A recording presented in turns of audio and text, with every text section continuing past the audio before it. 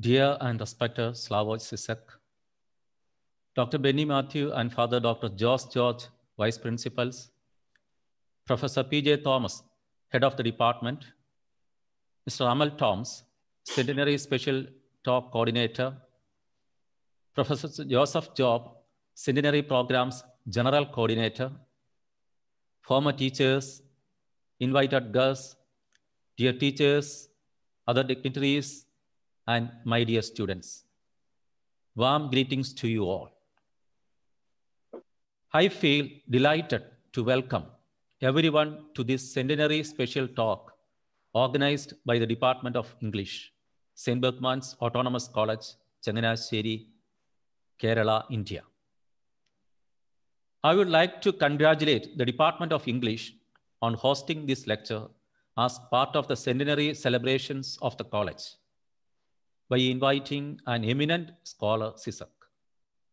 Before moving to my official task, let me introduce St. BERCHMANS College. St. BERCHMANS College. Established in 1922, St. BERCHMANS College is a government-aided autonomous college affiliated to Mahatma Gandhi University, Kottayam, Kerala. Over these years, it has grown up gradually and steadily with 17 departments, 18 UG programs and 19 PG programs and 10 research departments. It's my proud privilege to welcome Slavoj Zizek formally to the college.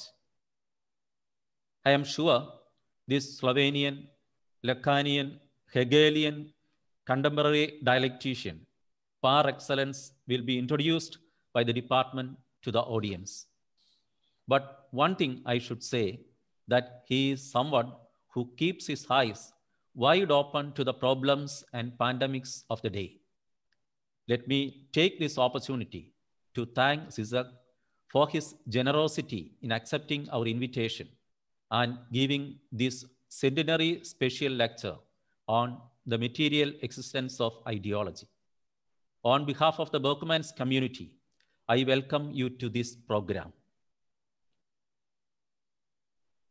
I cordially welcome all the dignitaries, vice principals of the college, Dr. Benny Matthew and Father George, former professors, heads of the departments, other teachers from other colleges, and all the participants.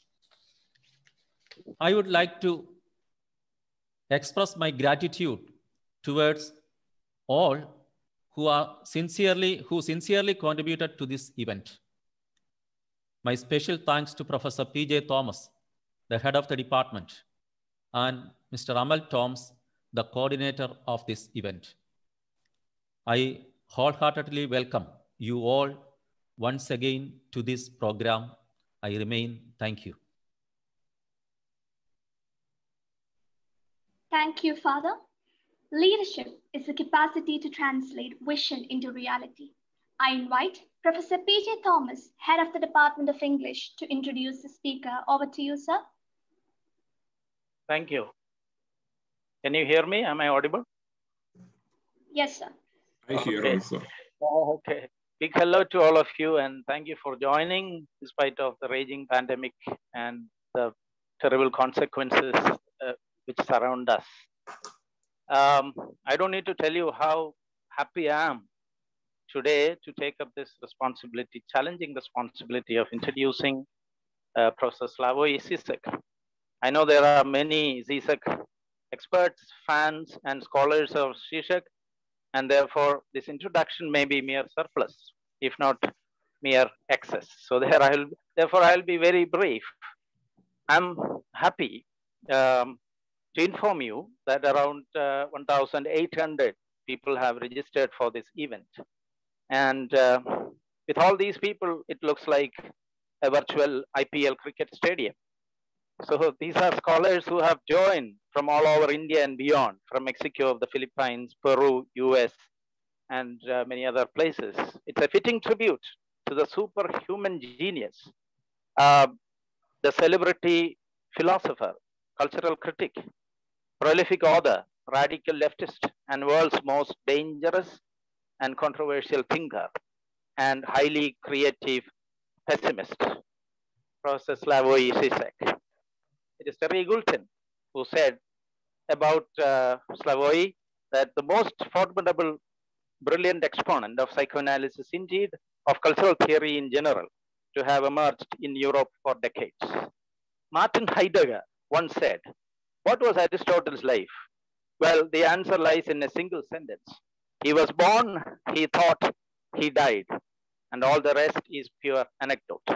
Professor Zizek did a little more. He also made others think. Philosophy begins, Zizek says always, the moment we do not simply accept what exists as given. A distinctive feature of Zizek's writing and speech is his determination to be provocative, to open up discussion and to stimulate new work, rather than to be reductively definitive. His work traverses the fields of philosophy, psychoanalysis, theology, history, political theory, film, popular culture, literature, and even jokes. His unique intellectual legacy is his attempt to bring together Hegel, Marx, and Lacan and make them interrogate and inform each other, in which he achieved huge success.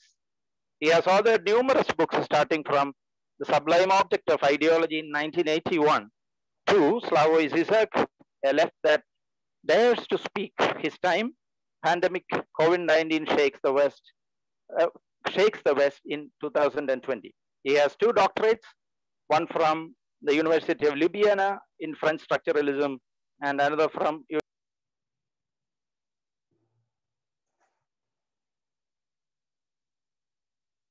Zizek is professor and researcher at the Department of Philosophy of the University of Ljubljana, international director of BERCHMANS Institute for the Humanities at the University of London, and a visiting professor to many universities globally. On a personal note, let me reminisce my rare opportunity of listening to him in Kochi in 2010 when he came for the Kochi Life Festival, and recently in 2018 at the BERCHMANS Institute in London.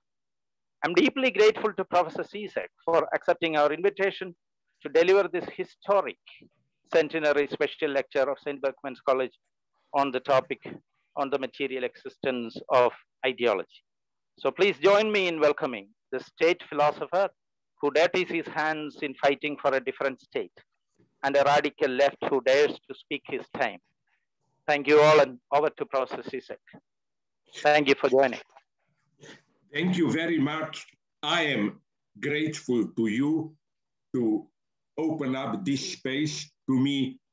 And I must say, when you mentioned that this, because there are many who are listening to us, is like a cricket game. Here, not only the British, but you also in India, you have a privilege over us. You obviously understand cricket. I was once sitting there for 2 hours and didn't understand anything. So there are things that I absolutely don't understand. I envy you for understanding cricket. Seriously, I'm honored to be here. I have a wonderful memory of visiting Kerala, and I just hope when this horror will be over, that some kind of new normality will be established and to visit your wonderful place again. So let me begin. Today, we live in a strange era. Religious and national fundamentalisms are rising. At the same time that cynical disbelief is rising. In such a moment, we should make a step back, and instead of just analyzing the content of today's ideologies, we should focus on their more formal features. For example, what do we mean when we say that we believe or we don't believe in an ideology? Today, there are beliefs which function socially, even if no one really believes I remember from my youth in the socialist Yugoslavia, the official ideology of self-management socialism was not taken seriously even by the apparatchiks. And in this way, it functioned perfectly. The apparatchiks got in panic when someone took the official ideology seriously. This was for them the first step towards becoming a dissident. But this didn't mean that individuals simply didn't believe. They acted as if they believed, and this was what mattered. They believe in and through their activity. What do I mean by this? Let me mention again a joke which probably most of you know. I used it about 20 times, I think, in my writings, but it renders perfectly what I want to say. A joke about the great quantum physics scientist Niels Bohr, who had above the entrance to his house a horseshoe. In Europe, a superstitious sign which allegedly prevents evil spirits entering his house. And a friend who visited him said, "But aren't you a scientist? Why do you have this superstitious item there?"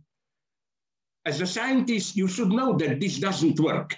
And Bohr answered, "I know as a scientist that it doesn't, I know as a scientist, I don't believe in it, but I was told that it works even if you don't believe in it." That's ideology today. Ideologies work. You don't have to believe in them. You just practice them. That's what Marx meant by commodity fetishism. You are not an idiot. You don't believe that commodities or money are something magic, but you act in your practice as if you believe in it. So when somebody mocks his nation, her nation, ideology, whatever, even religion, this doesn't mean he or she or they don't believe in it.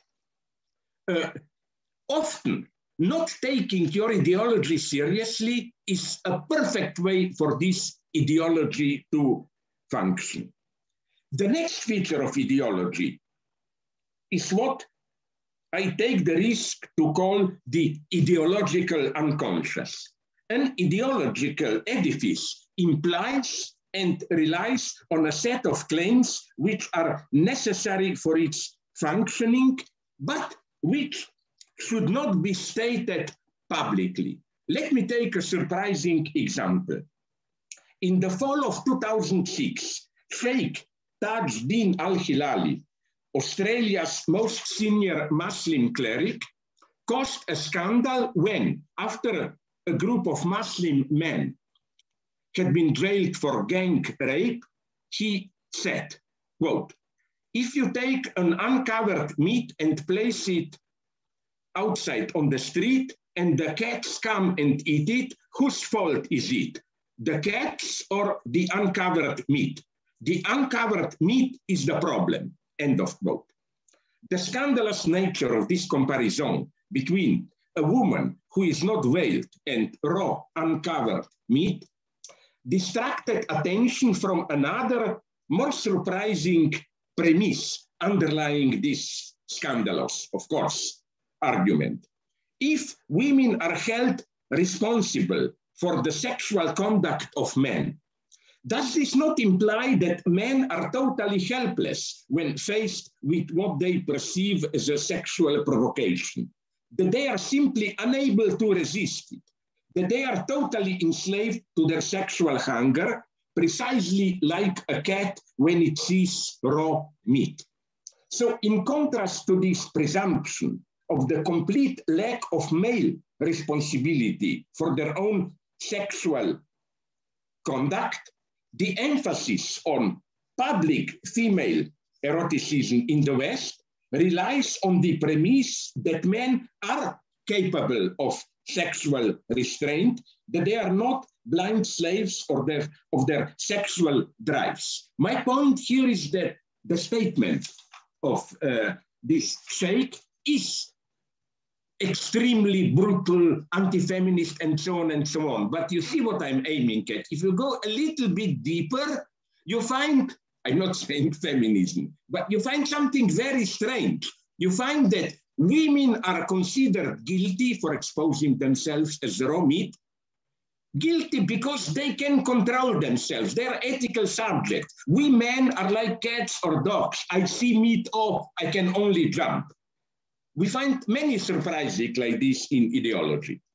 The third feature I want to emphasize is the title of my talk, the material existence of ideology. In his classical text on ideological state apparatuses, Louis Althusser makes the point about the material support of ideology, military, legal, and ideological apparatuses, institutional and educational machines, and so on, claiming that this material support of ideology was ignored by Marxists from Marx onwards. For traditional Marxists, materialism means that ideology is grounded in the extra-ideological material process of social reproduction. What they ignore is the proper material existence of ideology in ideological state apparatuses, in a complex institutional network of practices and rituals. However, I think that together with Jacques Lacan, we should make here a step further from Althusser. The real that sustains an ideology is ultimately spectral, virtual. Althusser himself knew that ideology, I quote from Althusser, is silently buttressed by the existence and presence of the public armed physical force, that it is not fully visible or actively employed, that it very often intervenes only intermittently or remains hidden and invisible. All this is simply one further form of its existence and action. One had to make a show of one's force so as not to have to make use of it. It is sufficient to deploy one's military force to achieve by intimidation results that would normally have been achieved by sending it into action.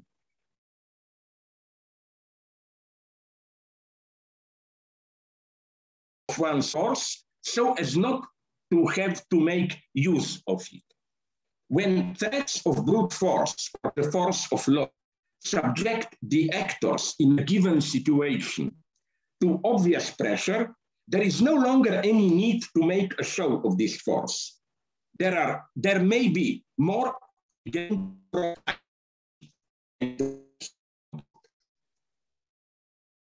one makes a show of force so as not to have to make use of it.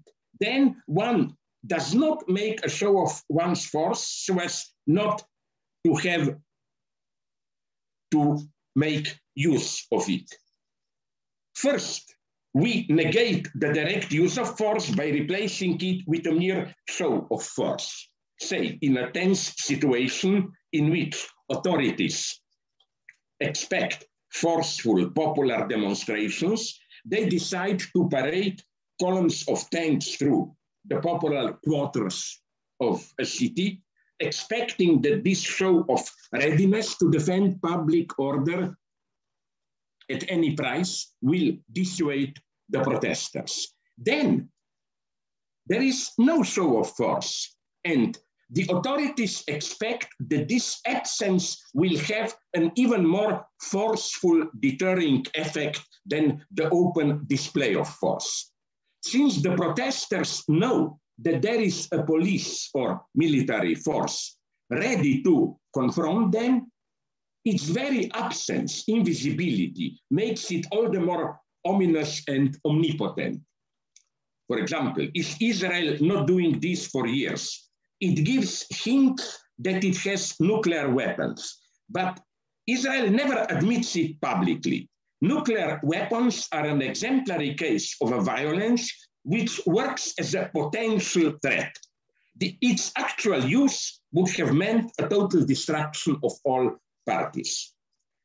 Another example, when we do something wrong and expect our figure of authority to explode in fury and shout at us, if this figure does not explode, but remains cold and calm, the effect can be even more threatening, since there is always something of the release of attention in the open explosion of fury. This virtual real is also operative in financial gold reserves. This little piece of the real, either the armed force or gold reserve, can remain in the background. It can perform its function even without being used. It can perform its function even if it doesn't exist at all. It is enough that people believe that there are armed forces hidden in the background or gold reserves in an inaccessible bank vault. The effect is here. The real in the background, which serves as the ultimate guarantee and support of the public power, is a spectral entity. It not only doesn't need to exist in reality, if it appears and directly intervenes in reality, it risks losing its power, since, as Jacques Lacan made it clear, omnipotence, in French, toute puissance, necessarily reverts into toute en puissance, all in potency. A father who is perceived as omnipotent can only sustain this position if his potency, power, remains forever potential, a threat which is never actualized. The full use of force, painful as it can be, makes it part of reality and as such, by definition, limited. If a regime gets involved in an open warfare against its own population, it risks losing not only the minimum of legitimacy, but the very strength of its power. And the same goes for gold reserves. Imagine they all get poisoned by strong radiation and thus of no physical use. If people continue to accept them as a point of reference, nothing would have changed. This, I think, is what Althusser ignores, that the real that sustains an ideology is ultimately virtual. There is another fourth feature of ideology and its prohibitions. I want to illustrate it by the laws of Manu. You know it better than me, the ancient Indian text, which is one of the exemplary works of ideology, maybe the most exemplary in the entire history of humanity. The laws of Manu focuses on everyday practices, on the immediate materiality of ideology, how, what, where, with whom, when. We eat, defecate, have sex, walk, enter a building, work, make war, and so on and so on. Here, the text uses a complex panoply of tricks, displacements, and compromises, whose basic formula is that of universality with exceptions. In principle, yes, this is the rule, but there are exceptions. The laws of Manu demonstrates a breathtaking ingenuity in accomplishing this task, with examples often coming dangerously close to the ridiculous. For example, priests should study the Veda, not trade. In extremity, however, a priest can engage in trade, but he is not allowed to trade in certain things like sesame seed. If he does it, he can only do it in certain circumstances. Finally, if he does it in the wrong circumstances, he will be reborn as a worm in dog shit. Is the structure here not exactly the same as that of the famous Jewish joke on the marriage mediator who reinterprets every deficiency of the bride-to-be as a positive asset? She is poor, so she will know how to handle the family money, making most of it. She is ugly, so the husband will not have to worry that she will cheat on him. She stutters, so she will keep quiet and not annoy the husband with incessant prattle. And so on till the final. She really stinks. Then the mediator explodes. So what do you want her? To be perfect without any failure? The general formula of this procedure is to state a general rule to which the whole of subsequent debate constitutes nothing but a series of increasingly specific exceptions. A specific injunction is stronger than a general one. In other words, the great lesson of the laws of Manu is that the true regulating power of the law does not reside in its direct prohibitions, in the division of our acts into permitted and prohibited, but in regulating the very violation of prohibitions. The law silently accepts that the basic prohibitions are violated, or even discreetly solicits us to violate them. And then, once we find ourselves in this position of guilt, it tells us how to reconcile the violation of the law by way of violating the prohibition in a regulated way. This is, I think, the constitutive, let me use this term, problematic, maybe perversion of the law. Law never simply prohibits. It tells you between the lines how to violate this prohibition and how, under certain conditions, this violation can be tolerated. That's traditional ideology. Today, however, ideology no longer functions like that, I claim. A rupture is taking place in what philosophers call the ethical substance of our life. What do I mean by this? Every order of culture implies its obscene underground, what one is not allowed to talk about publicly. This space of the obscene operates at multiple levels, from rumors about dark side of the private life of political leaders and the use of dirty language and indecent insinuations, to cases which are much more innocent and as such even more crucial. Here is an extreme case of the prohibition of publicly stating the obvious. In the last years of his life, Deng Xiaoping officially retired, but everybody knew that he continued to pull the strings of power. When one of the high Chinese party apparatchiks in an interview with a foreign journalist referred to Deng as de facto leader of China, he was nonetheless accused of publicly disclosing a state secret and severely punished. So, a state secret is not necessarily what only a few are allowed to know. It can also be something that everybody knows. Everybody except what Lacan calls the big other, the order of public appearance.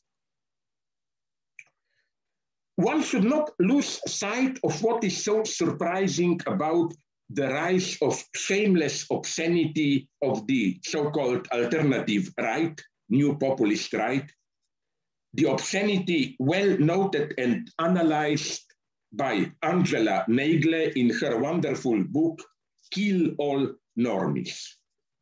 Traditionally, shameless obscenity worked as subversive, as the undermining of domination, as depriving the master of false dignity. I remember from my own youth how in 1960s, 70s, protesting students like to use obscene words, or make obscene gestures to embarrass a figure of power. And so they claimed, denounce her hypocrisy.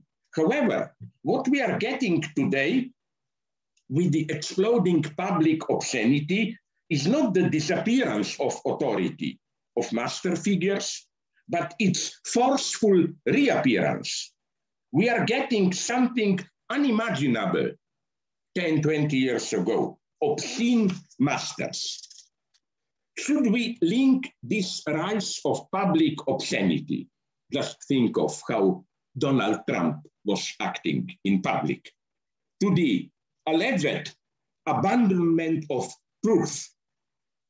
Big media are telling us again and again that we live in a post-truth era, and that this abandonment of truth in public discourse is the greatest threat to our democracy.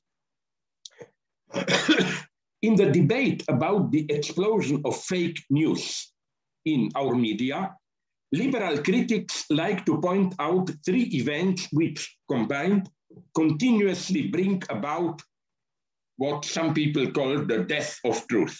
First, it is the rise of religious and ethnic fundamentalisms and its obverse, stiff political correctness, which disavow rational argumentation and ruthlessly manipulate data to get their message through.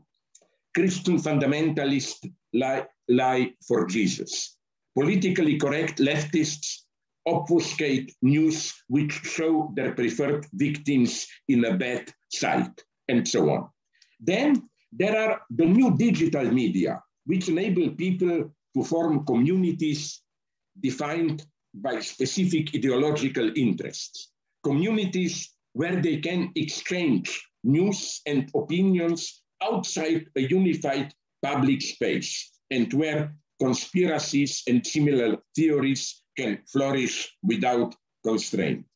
Finally, there is the legacy of postmodern deconstructionism and historicist relativism, which claims that there is no objective truth valid for all, that every truth relies on a specific horizon and is rooted in a subjective standpoint that depends on power relations.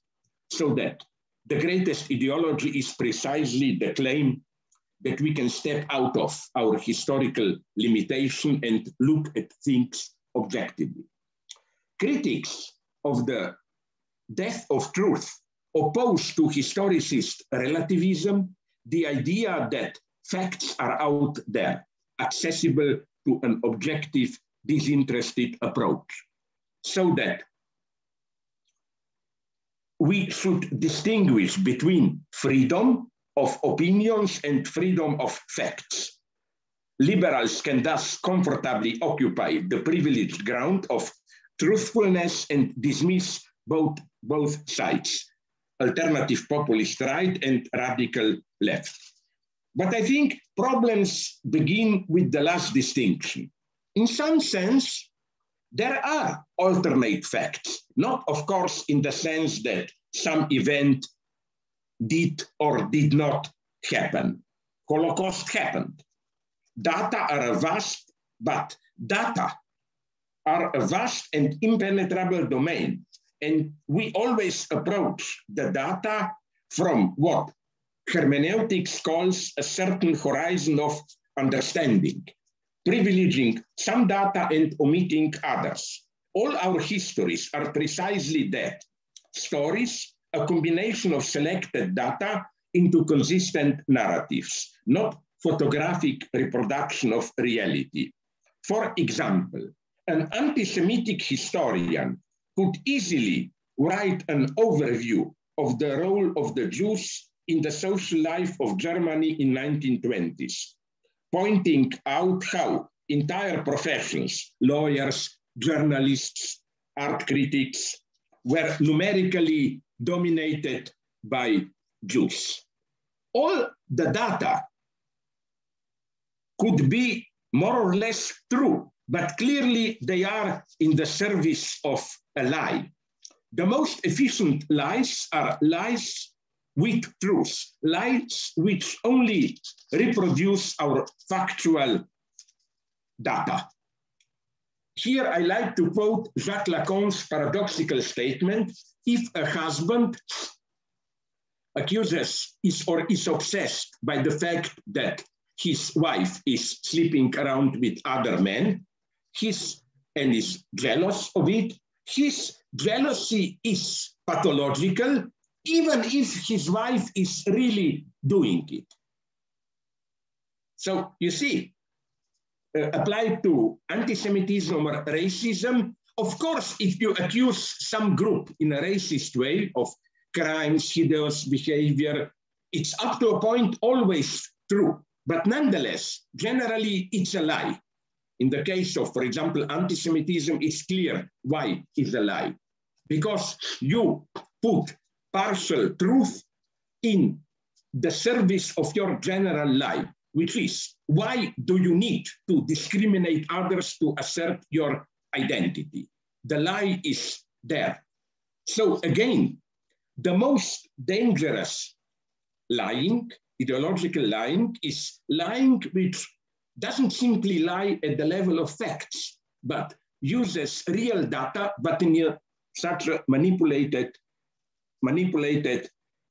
way. There is nothing relativist in the fact that human history is always told from a certain standpoint.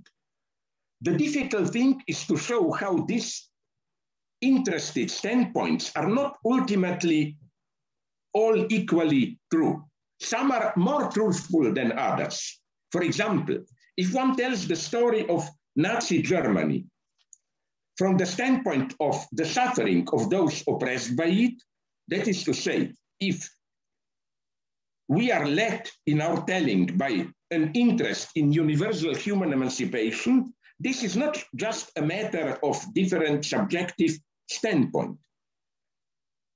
All subjective interests are not the same, not only because some are ethically preferable to others, but because subjective interests do not stand outside social reality. They are themselves moments of social reality, formed by active or passive participants in social processes. There is an even greater problem with the underlying premise of those who proclaim the death of truth. They talk as if once before, say till 1980s or 90s, in spite of all manipulations and distortions, truth did somehow prevail, and that the death of truth is a recent phenomenon. But a quick overview tells us that this was not the case. How many violations of human rights, sorry, how many humanitarian catastrophes remained invisible from Vietnam War to the invasion of Iraq? Just remember the times of Reagan, Nixon, Bush.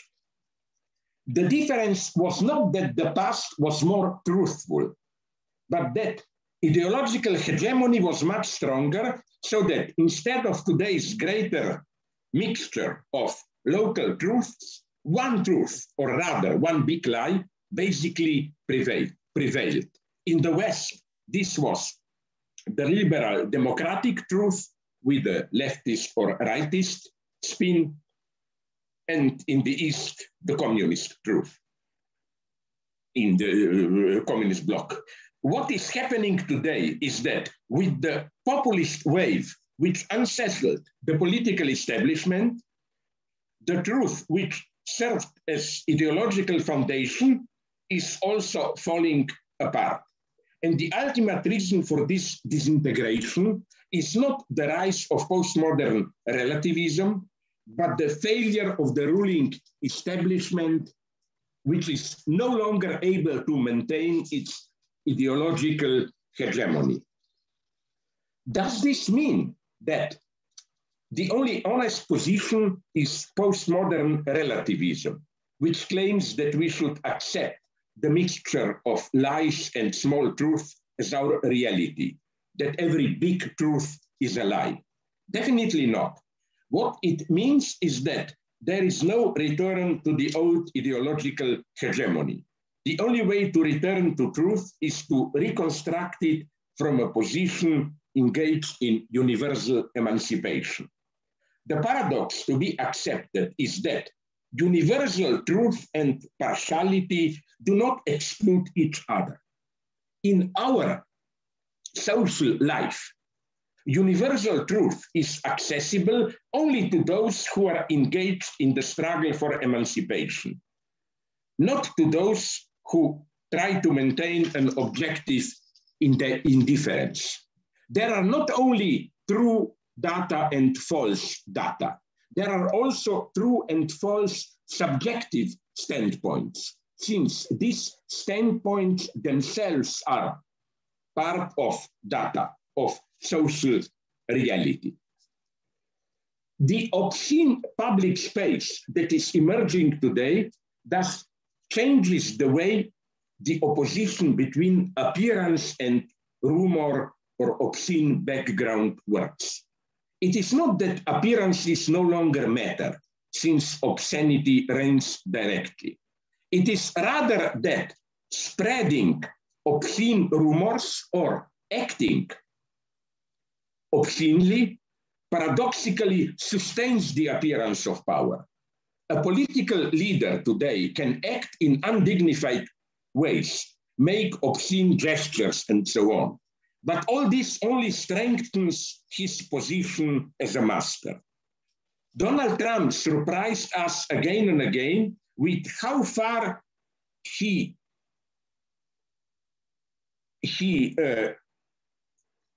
was willing to go with his vulgar obscenities. Let me mention one extreme case. Trump's attacks on the ex-FBI lawyer Lisa Page at a Minneapolis rally in October 2019. I was shocked to see this. He performed a mock reenactment of her phone comments, of her phone exchange with Mr. Strzok, her ex-lover, as though the couple were in the middle of a sexual act. Donald Trump, was imitating her orgasmic throes. Lisa Page understandably exploded with rage. But the same story seems to repeat itself. Trump survives again and again what his enemies consider to be the final straw that should destroy him. So when we are shocked by what some politicians like Trump or Modi say, we explode usually in critical rage. How is this possible? It is unacceptable and then outrageous. However, by way of reacting in this way, we miss the point. The big other, the moral authority we are addressing and relying on, is no longer here. Our complaint is pointless. There is no one listening to it. When there was a war in Bosnia, almost 3 decades ago, I remember the reports on the suicides of the raped women there. They survived the rape. What kept them alive was the conviction that they must live to tell their story to their community. But it often happened that there was nobody in their community ready to listen to them. They were viewed with suspicion, treated as participating in and co-responsible for their humiliation, and this experience drove them to suicide. And I think something similar awaits those who explode in rage about today's political obscenities. The horror is that there is no moral authority to which we can appeal for our rage, with our rage, no higher agency of judgment. Ideology is thus not just an explicitly formulated edifice of ideas and ideals. Ideology includes how this edifice functions in our daily lives and institutions. Look at how ideology is at work in our dealing with the COVID pandemic.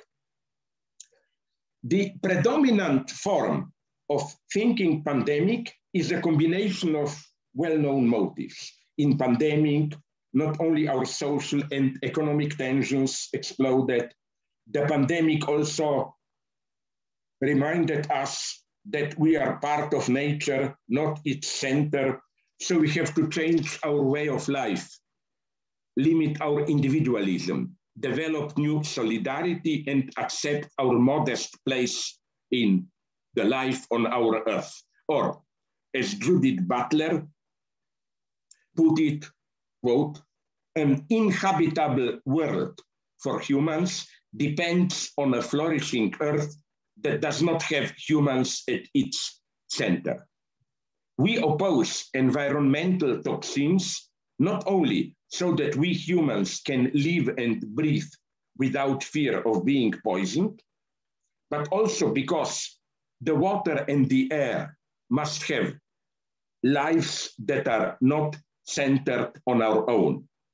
As we dismantle the rigid forms of individuality in these interconnected times, we can imagine the smaller part that human worlds must play on this earth, whose regeneration we depend upon, and which in turn depends upon our smaller and mindful role, end of quote. But is it not too simple to insist that the water and the air must have lives that are not centered on our own? That is to say, that we have to adopt a more modest role on the earth. Is it not that global warming and other ecological threats demand of us collective interventions into our environment, which will be incredibly powerful, direct interventions into the fragile balance of forms of life? When we say that the rise of average temperature has to be kept below 2 degrees Celsius, we talk and try to act as general managers of life on Earth, not as a modest species. The regeneration of the Earth obviously does not depend upon our smaller role. It depends upon our gigantic role, which is the truth beneath all the talk about our finitude and mortality. What we get here is the extreme form of the gap at work already in modern science. Modern science and subjectivity aim at mastering nature. They are strictly codependent with the vision of humanity as just another species on the earth. If we have to care also about the life of water and air, it means precisely that we are what Marx called universal beings, able to step outside ourselves to, as it were, stand on our own shoulders and perceive ourselves as a minor moment of the totality of nature. In pre-modern times, when humanity perceived itself as the crown of creation, this perception implied a much more modest sense. This is the paradox we have to sustain today. To accept that we are, yes, one among the species on Earth, and simultaneously to think and act as universal beings. To escape into the comfortable modesty of our finitude and mortality is not an option. It is a path to catastrophe. So you see the paradox. For me, ideology today is precisely this deep ecological stance of we are just one among the species and so on and so on.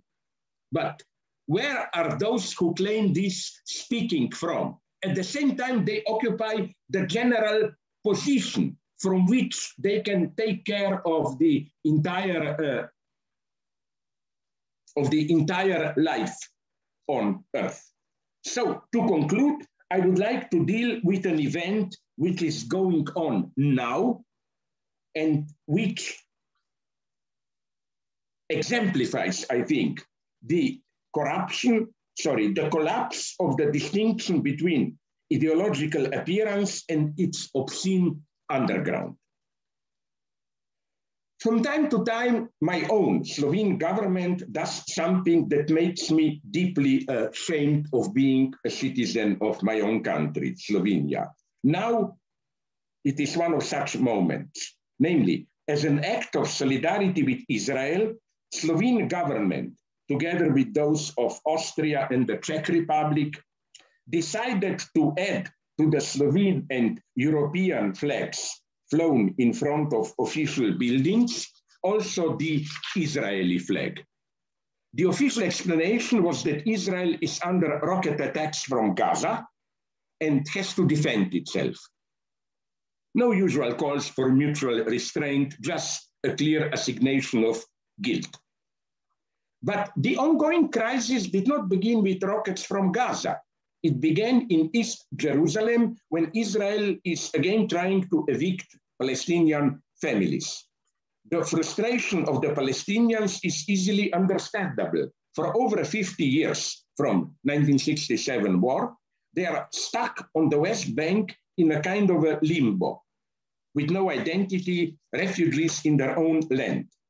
The Palestinian predicament found its most desperate expression in a series of individual suicide attacks on Jews in Jerusalem a couple of years ago, mostly with knives. There was no collective movement or mind behind them, just the horror of having no prospect of a way out. So that's my reading of the events, where as a sign of solidarity with Palestinians on the West Bank, Hamas began to launch rockets against Israel. This act, which should be condemned unambiguously, served perfectly Netanyahu. A genuine, desperate West Bank protest against the Israeli ethnic cleansing became yet another Hamas-Israel conflict, with Israel just responding to rocket attacks. Although now Netanyahu himself had to admit that the civil unrest in Israel is a greater threat than the rockets from Gaza. One of the focal points of the protests in the Israeli city of Lod, with a strong Palestinian presence, provoked Lod's mayor to describe events as a civil war. Gangs from both sides are terrorizing individuals, families, and stores, up to direct lynchings. Far-right Jewish Israelis, often armed with guns and operating in full view of police, have moved into mixed areas. The most dangerous aspect of the situation, I think, is that the Israeli police is dropping even the pretense of acting as a neutral agent of the law and public safety. Sometimes they even applaud the Jewish mob which terrorizes Palestinians. In short, the rule of law is disintegrating in Israel, at least for its Palestinian citizens. They are left to themselves alone. They cannot appeal to any higher agency that would intervene when they are attacked. This scandalous situation is a consequence of something that goes on in Israel in last years.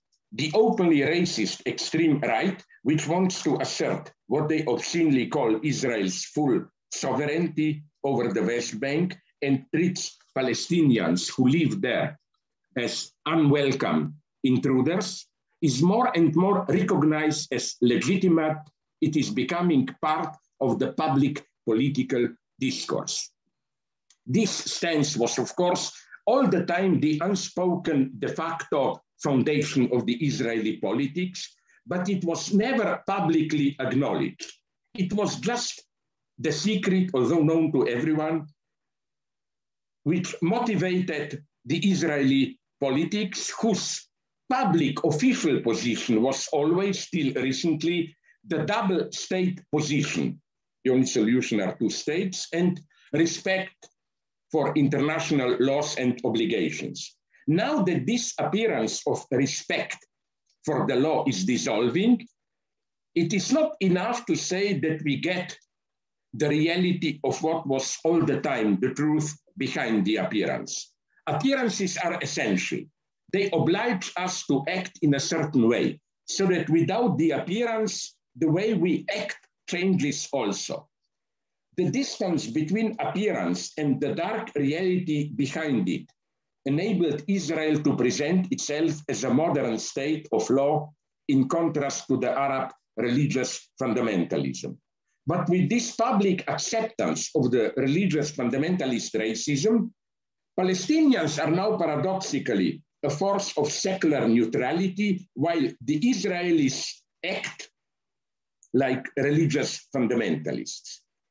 The big goal of Jewish fundamentalists is to reoccupy the Mount, destroy the Al-Aqsa Mosque, and replace it with a new temple, which stood there before the Romans, not the Arabs, destroyed it.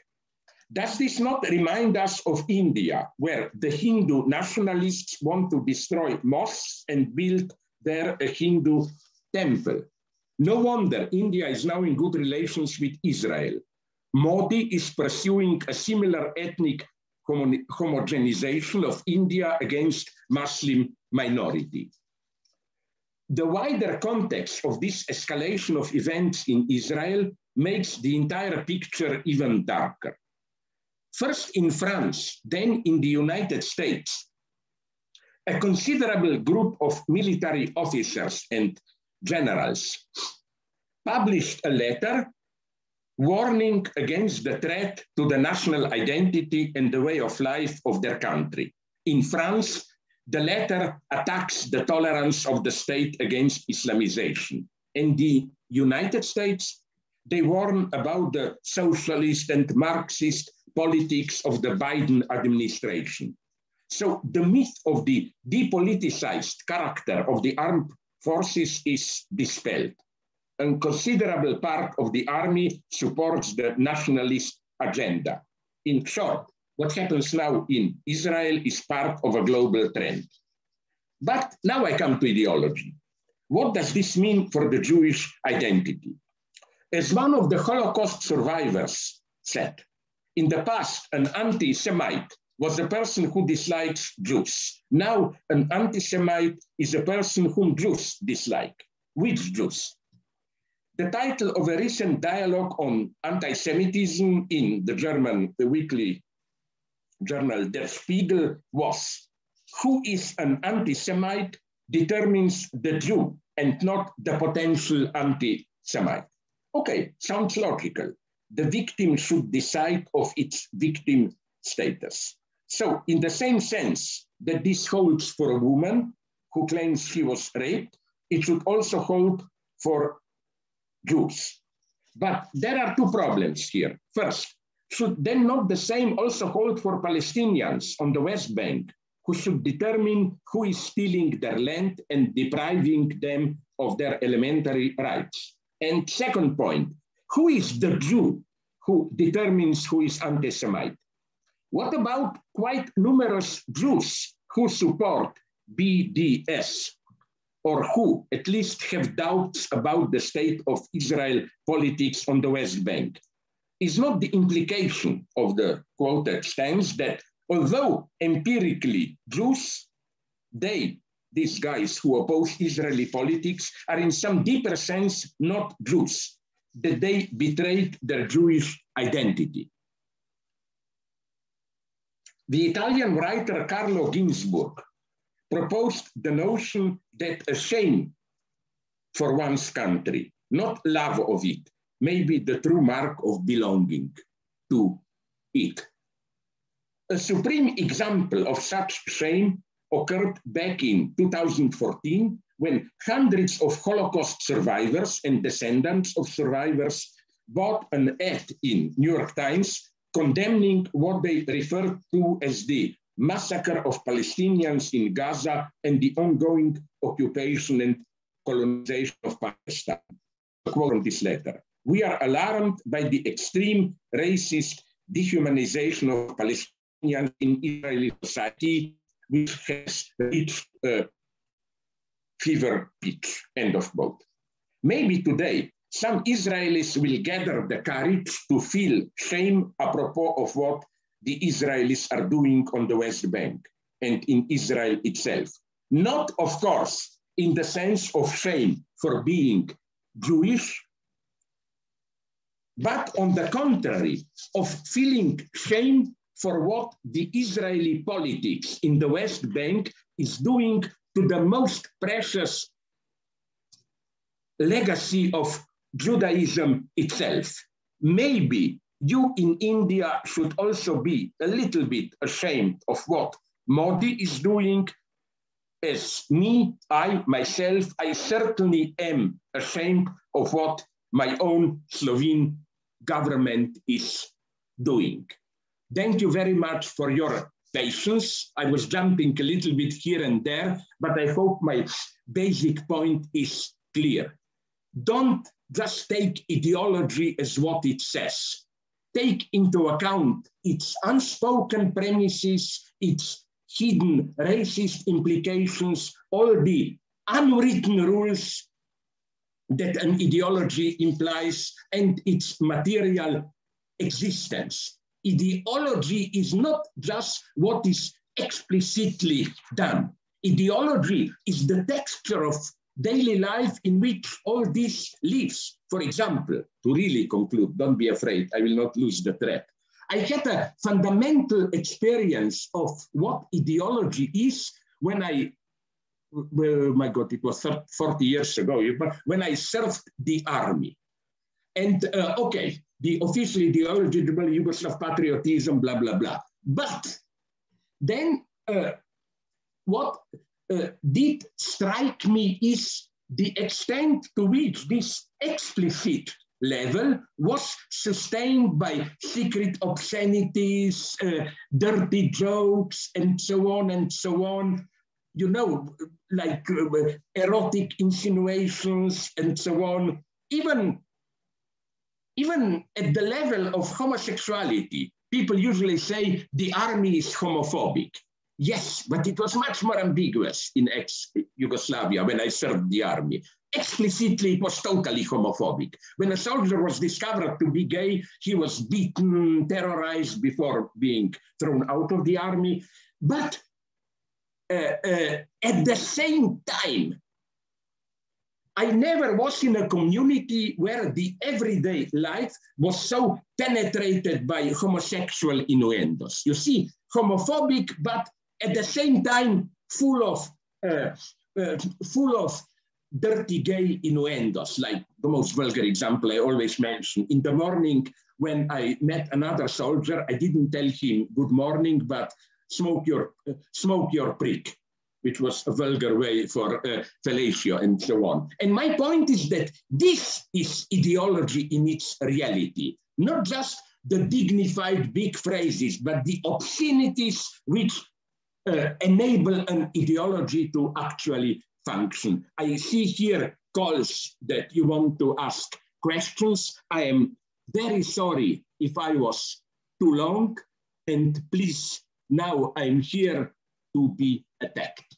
Thank you very much. Thank you, sir, for that exceedingly beautiful session. We will begin our Q&A session now. Participants are requested to post their questions in the chat box, and we will be reading them out. Okay, so shall I read out the questions, sir? Sorry? Shall I read out the questions now? No, how do we do it? Will you read them to me? Will I see them? I'll read it out to you and you shall answer. Sorry, you will read them to me? Yes, sir. Okay, of course. I just wanted to know because I see some questions here and it's, so I ignore what I see, I listen to your voice. To put it in a romantic way. Thank you very much. Okay, so the first question is from Dr. Vimal Mohanjon. The question is, if the real is ultimately virtual, how would you describe the value of cryptocurrencies? Would you call it the ultimate symbol of postmodernist exchange, especially when seen in the... Sorry, I didn't get the second part. How would I explain the... Okay, so I'll read it out again. No, just after virtual. If the real is virtual, how would you explain what? Would you call it the ultimate symbol of postmodernist exchange, especially when seen in the context of reality of poverty on the one hand and the equity valuation of a currency we don't even fully understand or can't regulate? The question was about cryptocurrencies. I see. Okay, I don't have a good answer to that one. Cryptocurrency and so on. I just think generally that don't dismiss such things as just the ultimate postmodern capitalist manipulation. Cryptocurrency, or I love them. You remember that scandal half a year ago with Wall Street bets, where obvious ordinary people began to invest irrationally, perturbing the entire market. I think this is not just capitalist speculation, but it's also a sign that the form of capitalism is approaching its end. Capitalism is beginning to work in an openly irrational way. I think we should return to old Marxist prediction that it's the internal immanent contradictions that will undermine capitalism. But another thing I want to also make clear. My point is not, as it may appear, my point is not that, there is no reality, everything is virtual, and so on. No, there is social reality, facts are facts. I'm just saying that how the way we experience reality is always sustained by this anonymous threat, absences that power works only as a potential threat. In other words, what I claim is that our reality, and that's the big lesson of Marxist theory of commodity fetishism, our reality is sustained through ideological fictions. If you take away fictions, reality itself disintegrates. That's why, interestingly, although commodity fetishism is an ideological fiction, Marx never called it ideology, because it was part of the very core of economic reality. And that's what I think is happening now. What we call the end of truth is rather the end of fictions. Fictions which were till now stable, structuring our reality, are disintegrating. Sorry, I don't want to lose too much of your time. Thank you. So the next question is by Babu Taliat. He asked, while ideologies in their genesis and basic principles claim a form of universalism, that is, their universal existence and validity, the material existence of ideologies seems to tactically refer to particularism, which to my mind contradicts the idea of ideology itself. How would you observe the inherent ambiguity between universal and particular in ideologies in their emergence and establishment? This is a very good question. Unfortunately, to answer it fully, you should give me another hour and a half, because it touches the key notion of what Hegel called concrete universality. I'm well aware of the classical Marxist point that the basic form of ideology is a particularity which masks itself as false universality. And then critique of ideology discovers the particular spin hidden in this universality. For example, I agree with this classic example. The way human rights were formulated in early liberalism, 18th century and later, it was put in neutral terms, of course. All human beings are free, blah, blah, blah. But it's clear that there were so many exceptions, women were excluded first. The excuse was because they are not fully rational. They are too prone to emotions.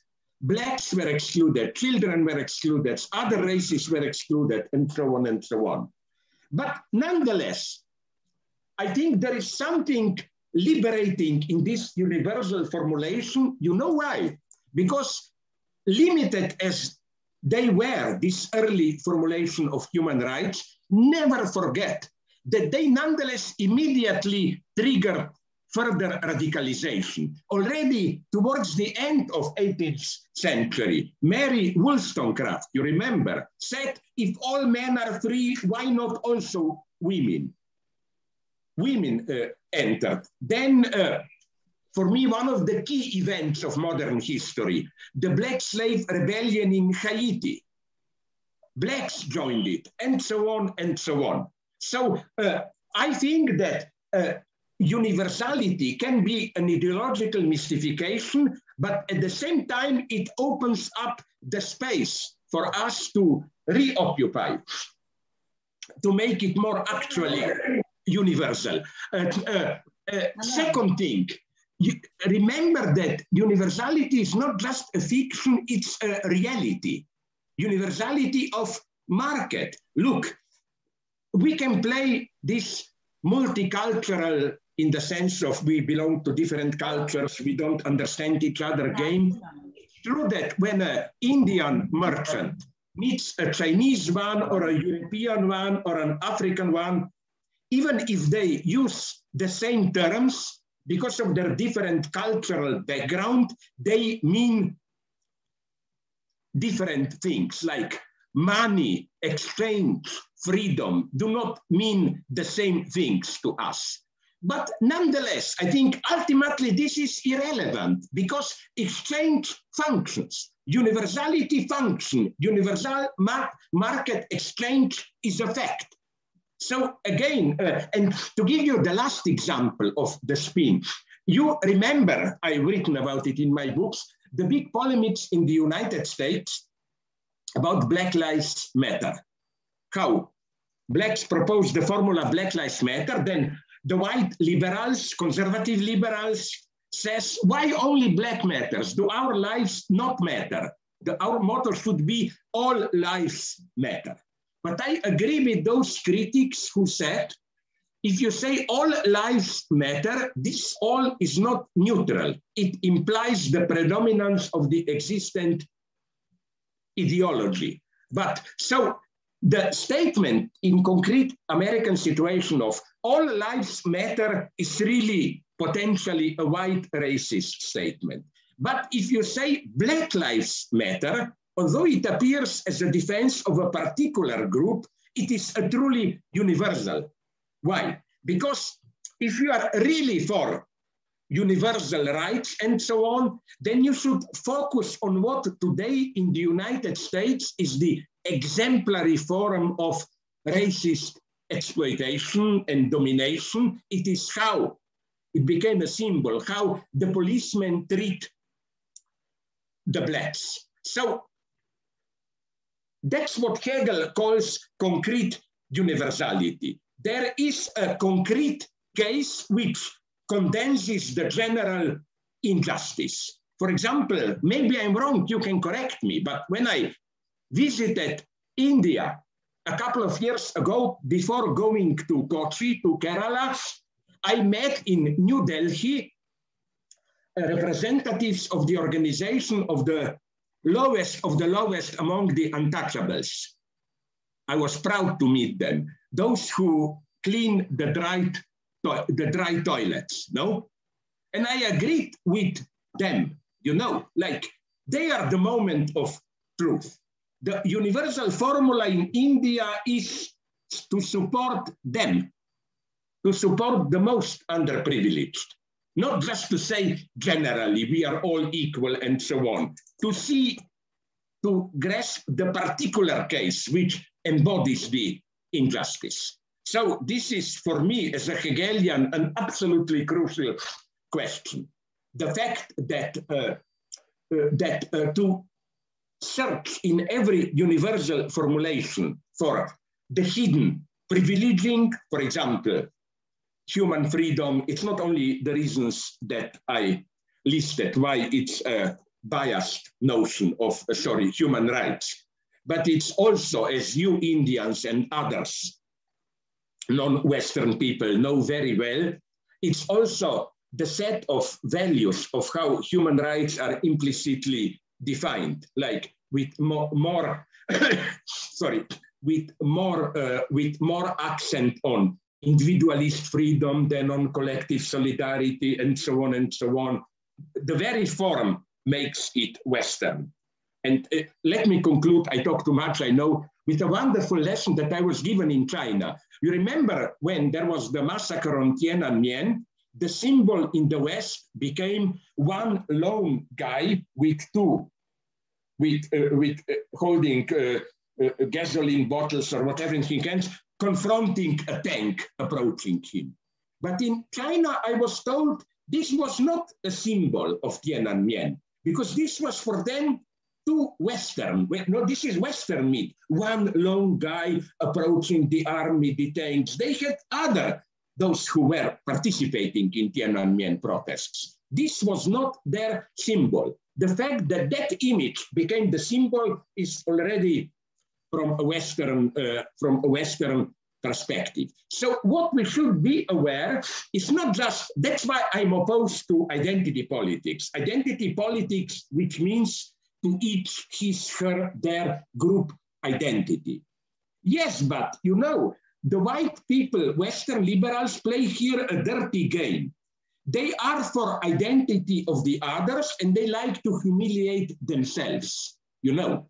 But through this humiliation, they become a kind of a general judges, like you blacks can have your identity, you Native Americans can have your identity. We don't have any identity, our identity is racist, but the implicit conclusion, yes, because we are immediately universal. We can judge who deserves what kind of identity and so on and so on. So paradoxically, I think the way to fight Western white racism is to say, please develop your particular identity and don't pretend to be universal. You know, the Germans should sing their stupid Bavarian, stupid pop music, dances, the French, whatever they want. You know, we must remember this, every particular identity involves its own universality, in the sense that every particular culture has also in itself a specific notion of universal culture. And so that every particular conflict is at the same time a conflict of universals. There is no neutral universality. The true struggle for hegemony is the struggle for who will define universality. But these are Hegelian topics. Maybe it's not the time for it now. Thank you. Okay, sir.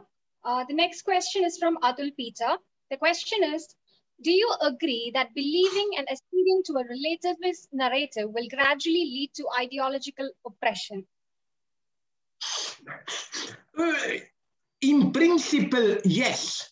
But you know what is happening today? That's what is shocking me, that the predominant forum today, okay, you will say fundamentalist, but I even have doubts about them, in the West is belief mixed in a strange way with non-believing. I analyzed some of Trump's speeches where, but you can see if you read Donald Trump closely, that's my ironic point. Are you aware that Trump is basically the ultimate postmodern relativist president?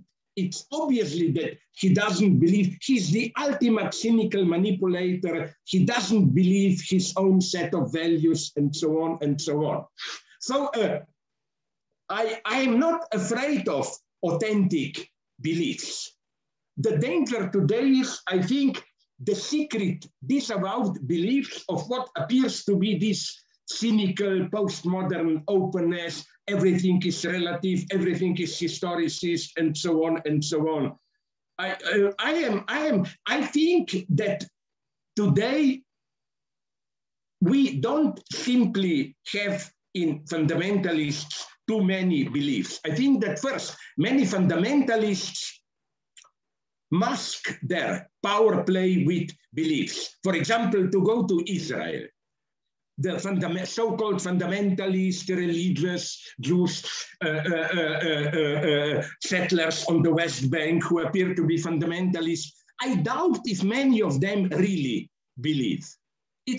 They are playing a postmodern game, basically, I think. Because, you know, once I did something very risky against Jewish, but also Islamist, Hindu nationalists. I tried to find some, and to, as a sign of appreciation, some, I call them authentic fundamentalists. For example, I don't want to idealize them. I even did some things which people didn't like when I criticized Tibet. But the Tibetans I met, Tibetan Buddhists, they seem to me more authentic. You know why? Because I noticed immediately one thing: they didn't have this envy. False fundamentalists always envy the others. American religious fundamentalists are obsessed with what the decadent atheist people are doing, fornication, sex, drugs, and so on and so on. But Tibetans don't have this problem. They say, you have your way, we have our way. They don't envy the others. And also in United States, although they have their own problem, and my source is not only the well-known people, Witness or what, with Harrison Ford, the Amish people, they are authentic fundamentalists. And as such, they have very good relations with, as they call them, Englishmen around them.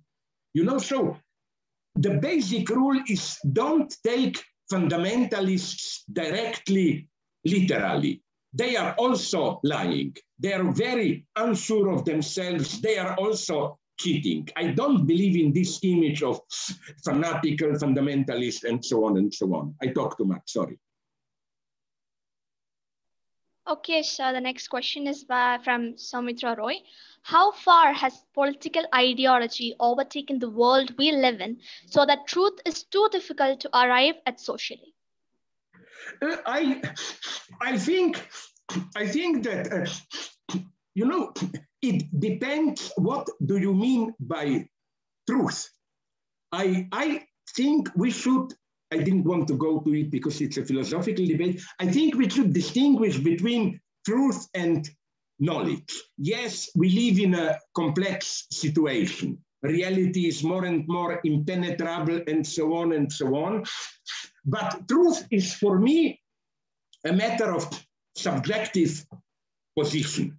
It's not subjective in the sense of relativizing it. In a certain point, you can say, I don't understand reality, but this is how I fundamentally experience my situation, especially when you are, let's say, victim of racism, of economic exploitation, and so on and so on.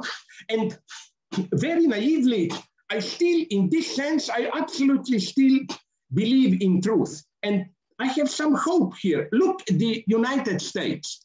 Trump is, for me, although he pretends to be a religious conservative, no, he's the ultimate cynical relativist.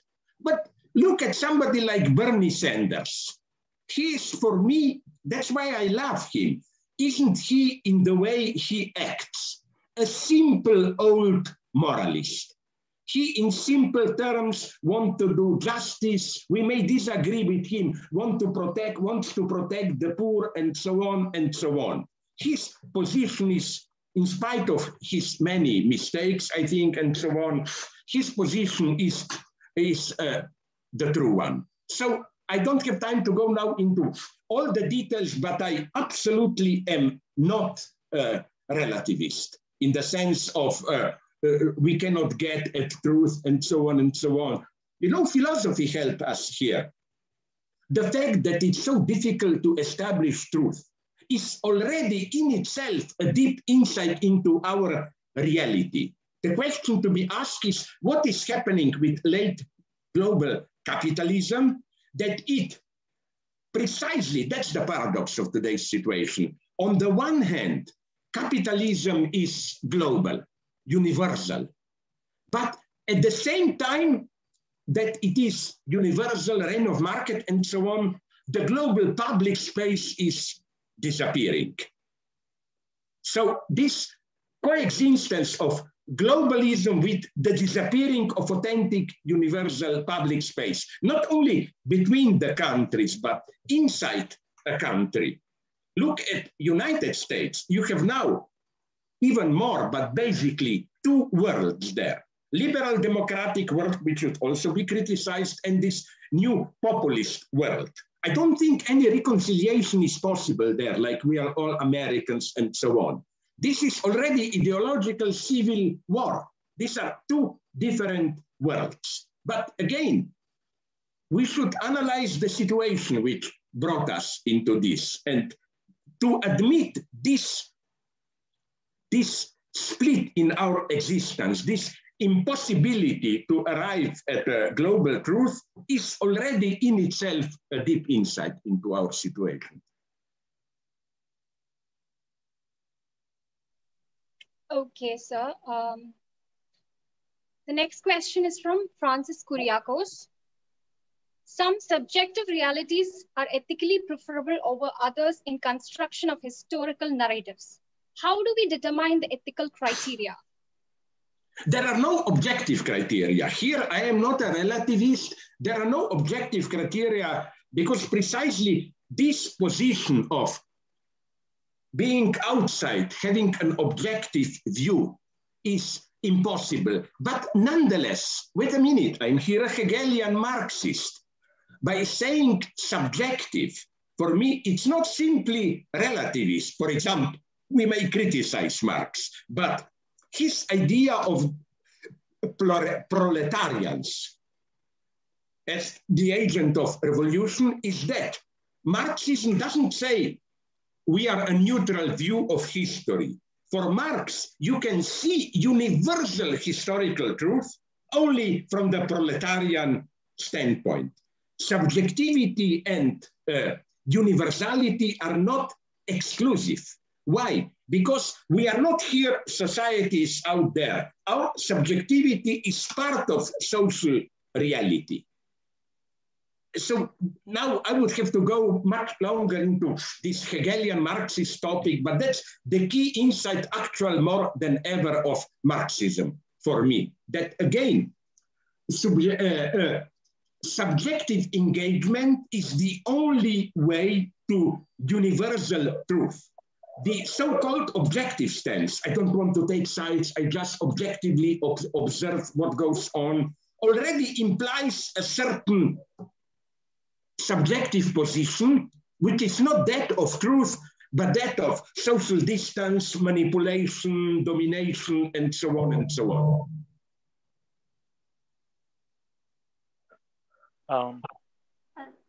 So please, Adira, please ask Professor Zizek how much time he has left to answer questions. Oh my God! Let's. I'm, as you can see, I'm slowly beginning to collapse. Let's keep it to some 5 minutes more, if it's not too much for you. Maybe one more question then, Adira. Just take one more question. Okay. So Naveen Kevin asked, Ghat Saad, in his book The Parasitic Mind, likens postmodernism to be a form of intellectual terrorism, even asserting that post-structuralist French thinkers were merely espousing nonsense, preying on parasitic host mind of young graduate students. How would you combat this narrative? Sorry, who is, I didn't get just the beginning. Who is this?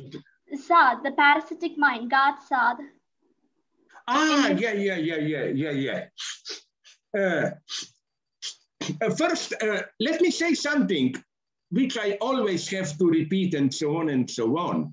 All my career, under quotation marks, from my first internationally known book, Sublime Object of Ideology, is aimed against this postmodern Michel Foucault-style historicist relativism.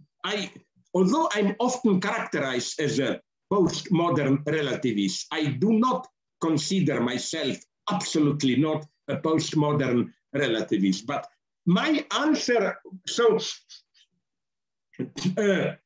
although, But nonetheless, I must say something in defense of this postmodern relativism, historicism. For example, 2 decades or 3 ago, some liberals attacked postmodernism as leading to justification even of Holocaust. They said if everything is a discursive construct, then you probably will say that Holocaust also didn't exist. It is just our discursive construct, everything is relative, and so on and so on. Haha, here I have a good answer. Sorry to tell you, but I, out of pure disgust mixed with perverted pleasure, I read some these Holocaust deniers who try to deny or at least limit Holocaust. David Irving and some others. And let me tell you something, not one of them argues in postmodern historicist way.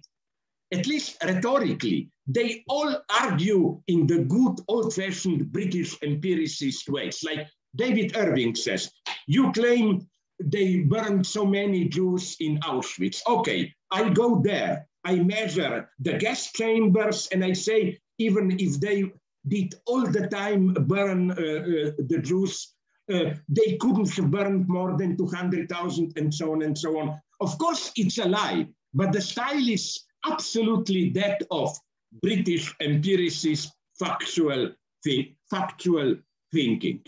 So on the other hand, what precisely in this case, intelligent postmodernists make us aware to is that when we are dealing with things as horrible as Holocaust, we encounter the limit of our experience is some reality, Holocaust, which is so traumatic that we cannot integrate it truly. We can talk about it rationally, but we cannot really integrate it into our daily life and its ordinary reality.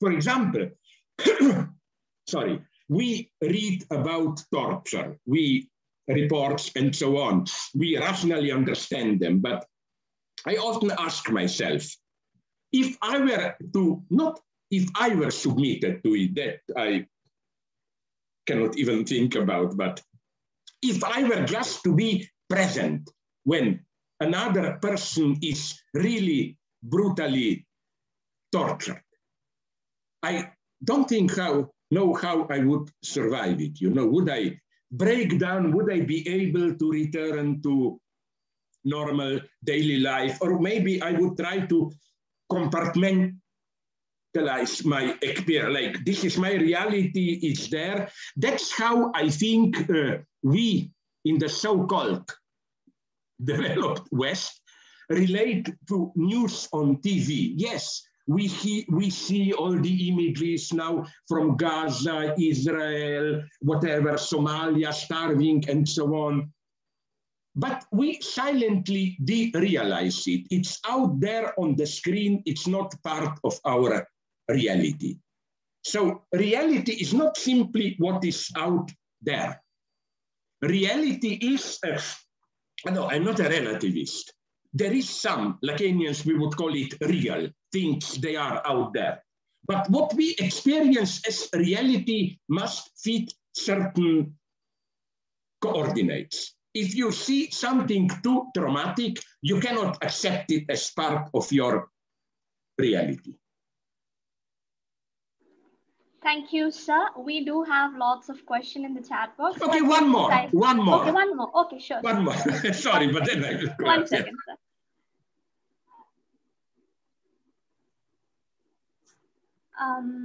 Okay, so this question is from George Thomas. Your opinion on the filing of the Supreme Court in a democracy with judges aligning with the ideology of the prevailing government?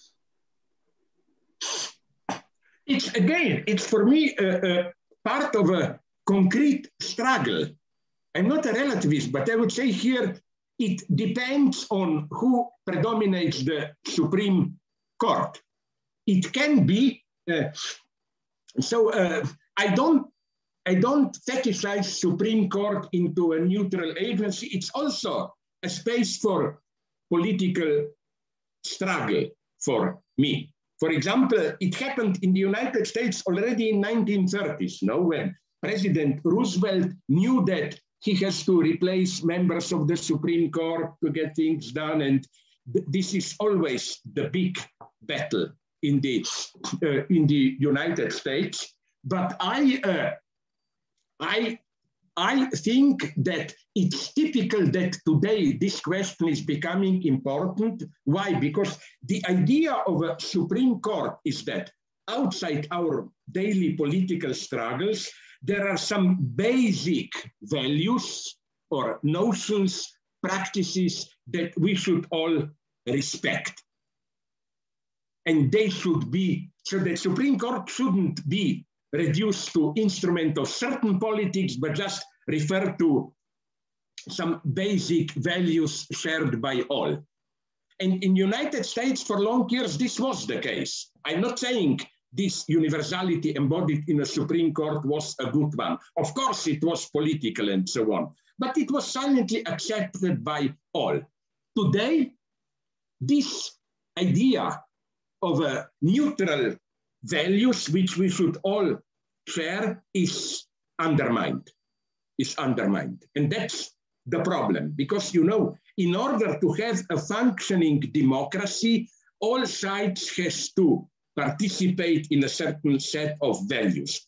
And no, I'm not talking about some deep ethical values, often also just procedural values. For example, you remember when Al Gore lost to Bush, it was just a question of, 100 votes in Florida. But the rule was, you can protest as much as you want, but once the numbers are here, we all respect the result. Trump broke this.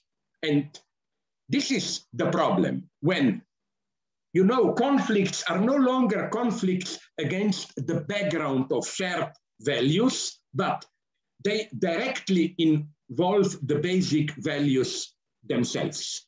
And here, well, how do you say, Houston, we have a problem or what? We have a problem here. Thank you, sir. We will wind up our Q&A session now. I'm grateful really to you, and I'm sad. If things get better, let's maybe do this again when I recompose myself and so on. No, later maybe, because I really enjoyed it, and I'm just sorry that in these crazy times my physical limit is like what we have now, 1 hour and a half, a little bit more. Then I begin to get nervous, collapse. I'm also old and so on, and I was 72 and so on, and how can you see that I'm getting old? I caught myself a couple of times driving a car with friends, not me, they were driving. As you can see, I'm a nervous wreck, I cannot drive the car. And when we pass a graveyard, I always ask, oh, it looks nice, this graveyard, what's the price of a grave there, and so on, as if I'm already looking at myself in that perspective. I just hope really that India will pull. India is now, as they say, as we say, the victim of two viruses, no? Literal virus and the ideological virus of certain ideology. I wish you all the best in getting rid of both viruses. Thank you very much. Thank you so much, sir. Thank you. Okay, I leave you now. Yeah. Thanks very much. Bye-bye. Thank you, sir. Bye-bye. Hello, you please announce. Hello? Yeah, but go ahead. Go ahead. Yeah. Okay. So we have reached the closing of the event, and I gladly invite Mr. Amal Thoms, the convener of Centenary Special Talk, to deliver the vote of thanks. Over to you, sir. Okay, thank you. I really miss him right now. Anyway, most distinguished speaker of the day. Am I audible? Yes, you. Yes, sir. Okay, so on his behalf, Professor Slavoj Zizek, honorable dignitaries, respected Principal Father Reggie P. Kurian, Vice Principals Dr. Benny Matthew and Reverend Dr. Jose George, Head of the Department P.J. Thomas, Centenary Programs General Coordinator Professor Joseph Job, respected faculty members, teachers, research scholars, beloved students of SP College and my dear participants. Warm greetings to you all from the Department of English, and I deem it an honor to address this eclectic intellectual gathering and propose a vote of thanks. So first I would like to propose a hearty vote of thanks to the resource person who unfortunately left the meeting, Professor Zizek, for gracing today's session with such a thought-provoking lecture on the topic, the material existence of ideology. Having authored many works centered on the study of ideology, his ample explanation on how ideologies function and structure our social reality both consciously and unconsciously was truly stirring. He took us closer to the idea of the ideological unconscious, explaining how it is deeply ingrained within an individual and is often materialized in ways totally unknown to the performer. It is indeed a pleasure to lose oneself in the vivacious declamation of Professor Zizek, one of the most charming and scintillating intellectuals of the present era. And today he did throw some light into the ideology's hidden and implicit negotiations of the public space. So I hope we will get another chance to meet him very soon. So on behalf of the BERCHMANS community and all gathered here, I thank Sir for being here, for answering our queries and for that fantabulous session. Also, I take this opportunity to thank our principal, Reverend Father Reggie P. Kurian, who besides his rigorous schedule found time to address this gathering. He has been a constant support for us since the conception of the very idea of this special talk. We thank you, Father, for the felicitation. Also, I thank the Vice Principals, Dr. Benny Matthew, Reverend Dr. Jose George, and the Centenary Programs Coordinator, Professor Joseph Joe, for their inspiration and valuable suggestion. And our beloved head of the department, Professor P.J. Thomas, richly deserves our gratitude for his relentless support and guidance throughout the program. He, as we all know, he toiled around the clock, did all the heavy lifting, and enlivened the organizing team. So I thank you, sir, for your generosity and all the hard work you have put in. I also thank all the dignitaries, former teachers, and head of the departments from various institutions for their kind presence throughout. Also, I am grateful to Professor Vipin Cherian, Dr. Vimal Mohan John, Reverend Dr. Binny Matthew, and Professor Anish Joseph, who work behind the curtains, managing the Q&A session exceptionally well. And I thank Professor Jeremy Sebastian, Mr. Dan of 3rd BA Vocational English, Celine of 1st BA Vocational English, and Mr. Tojo Sebastian for their technical assistance, and my gratitude extends to first MA students Adira and Anna for meticulously moderating the session. I also register my indebtedness to the faculty members who have directly or indirectly helped me. Finally, all those wonderful participants who have managed to spare some time with us and participated so actively in this session besides this raging pandemic. We have here over 1,300 participants attending the program on both Zoom and YouTube. Students, teachers, research scholars from various parts of the globe, and also participants from various non-academic fields. I take this opportunity to thank every one of them. Once again, I thank you all for your cordial cooperation. Hoping to meet you again soon. Thank you. Thank you, sir. We have come to the end of our session. Thank you all once again for joining us. Have a day to serve. Yeah, thank you all. Thank you.